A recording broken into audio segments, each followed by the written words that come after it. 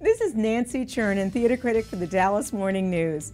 I'm going to tell you about my top 5 theater picks, the shows I'm most looking forward to seeing and that I think you'll enjoy checking out too.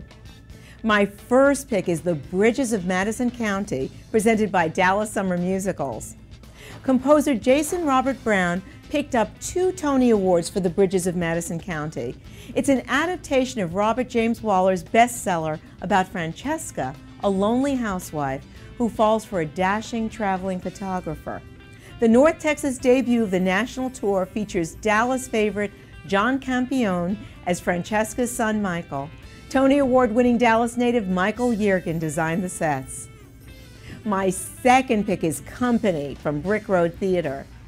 An ambitious new company, Brick Road Theater, has assembled an impressive ensemble for Stephen Sondheim's 1970 multiple Tony Award-winning musical at the Courtyard Theater in Plano. The talented cast, directed and choreographed by Linda Leonard, includes Jason Bias, Janelle Lutz, Sarah Powell, and Keely Kelly James. My third pick is the 17th International Theater Festival from Teatro Dallas.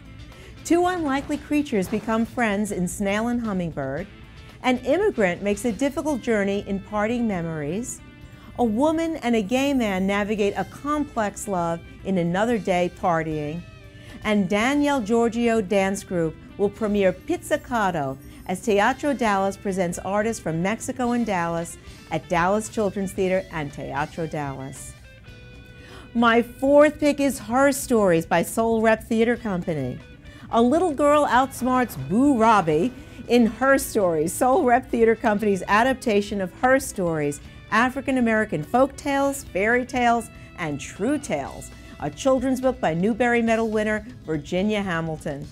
It features original songs and will be performed at South Dallas Cultural Center.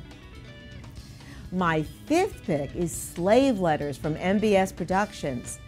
MBS Productions will present the world premiere of Mark Bryan Sana's Slave Letters, a play about the experiences of the first slaves in the United States as told through actual letters, transcripts of court cases, and songs from 1640 to 1865. Every patron who attends on Valentine's Day will get chocolates and a rose. This is Nancy Churnin, theater critic for the Dallas Morning News. Until next week, I'll see you at the theater.